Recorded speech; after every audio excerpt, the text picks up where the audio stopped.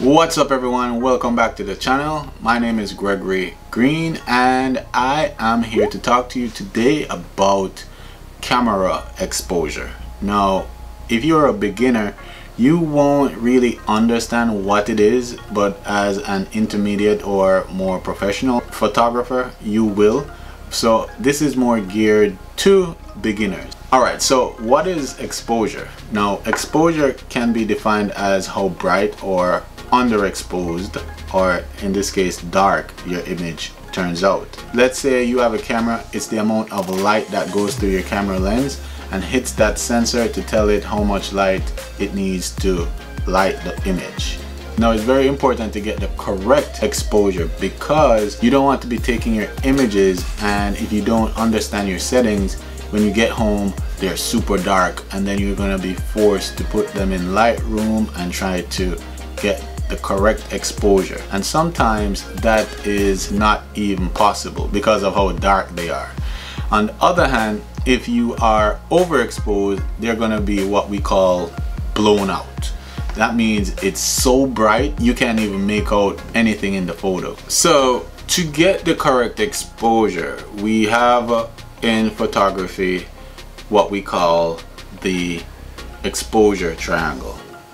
And the exposure triangle is basically three elements that you can control when you're in manual to get the correct exposure.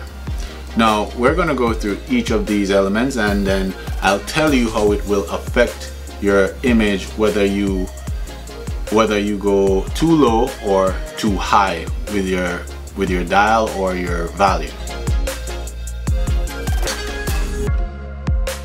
So the first element we have to talk about is ISO. And ISO is your camera's sensitivity to light. And each camera is different when it comes to ISO. I have a Canon 7D and the highest ISO I can get from it is like 6400. That actually helps a lot. Other cameras will allow you to adjust from values from 100 all the way up to 22,000.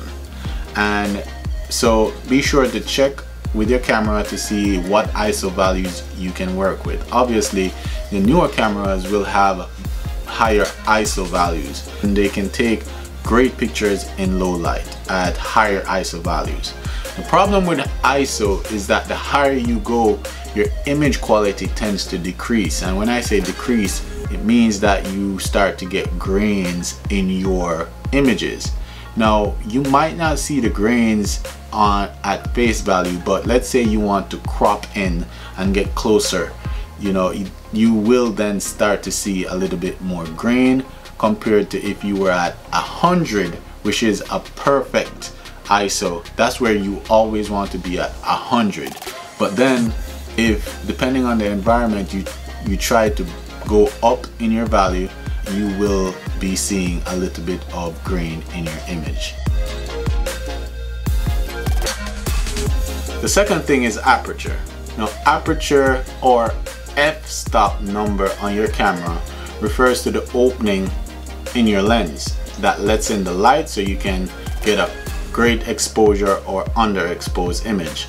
Now when I first started I got so confused with f-stops and aperture because apparently when you go to the lowest f-stop number on your camera or lens, you are letting in the most light that your lens can accommodate, and vice versa. If you go to the highest number, you're going to be letting in the least amount of light. So some cameras range from 1.2. I think that's the lowest I've seen. You can leave a comment below the video to let me know if there's something lower. Now why is it important? So aperture actually controls your depth of field. Let's say you're using a f2 lens. You will be able to get great depth of field, meaning you'll get the blurry background if you're taking an image. As you go higher, you are getting more things in focus and you will be able to capture a whole image rather than just a narrow depth of field.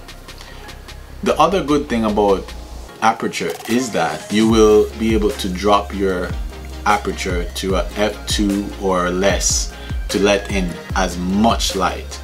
Take for example the kit lens that came with the Canon M50 that I'm filming on now.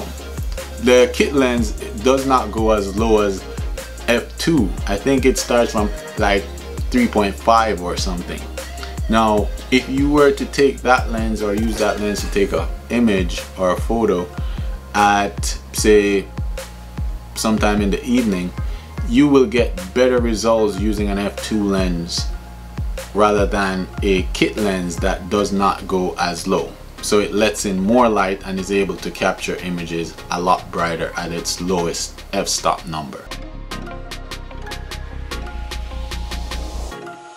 Okay, so we're on to the third element, and that is shutter speed. Now shutter speed is exactly what it sounds like. It's the speed at which the shutter opens and closes, and it is normally measured in a fraction of a second, such as 1/60th of a second or 1/1000th of a second, which is typically fast enough to freeze your subject in time. Now shutter speed affects your photo in a way that if it is too slow, you will let in as much light as possible. Now the caveat is it tends to leave you with a blurry image if you're not careful.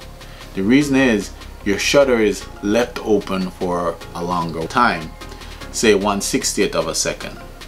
Now when it's open, it gives room for your subject to move, giving you a blurry image. Now there are times when long exposure or using a slower shutter speed is required or is preferred. And two examples of this is when taking an image of a waterfall and you want it to be the water to be silky smooth, or getting a creative shot of a speeding train so you get that blurry background, so you get that blur of the train passing by while your subject stands in front of it standing still, right? So those are just two examples. Now when you put all three elements together, ISO, aperture, and shutter speed, you get your exposure triangle. So let's take a look at two different types of photographers: portrait photographer and a sports photographer. First of all, if you're a portrait photographer, the most important element that you will start out with, in my experience, is your ISO, because you want to have a clean image.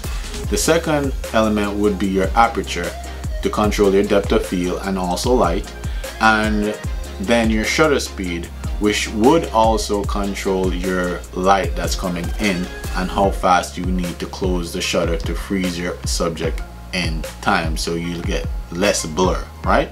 Sports photographer, on the other hand, his most important setting will be his shutter speed, because he wants to freeze his subject in time and get that dramatic image.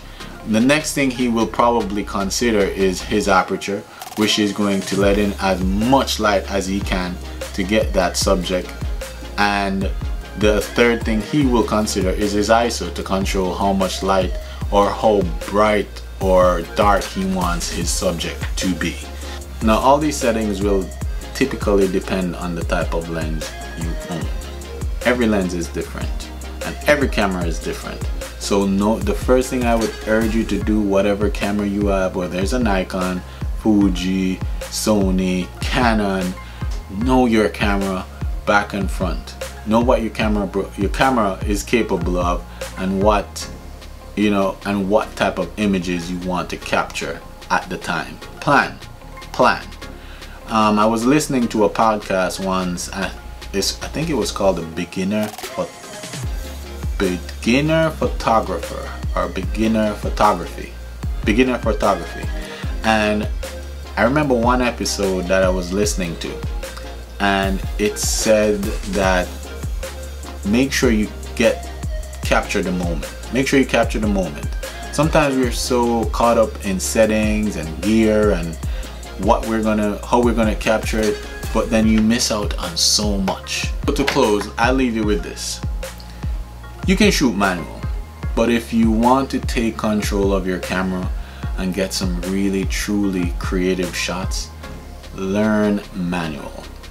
You can even start with the semi-manual settings like AV and the time value settings like that's on a Canon, and I think they're different on Nikon and Sony, but aperture value and time value, which, you know, those are semi-auto or semi-manual options, and you can start off there and learn it.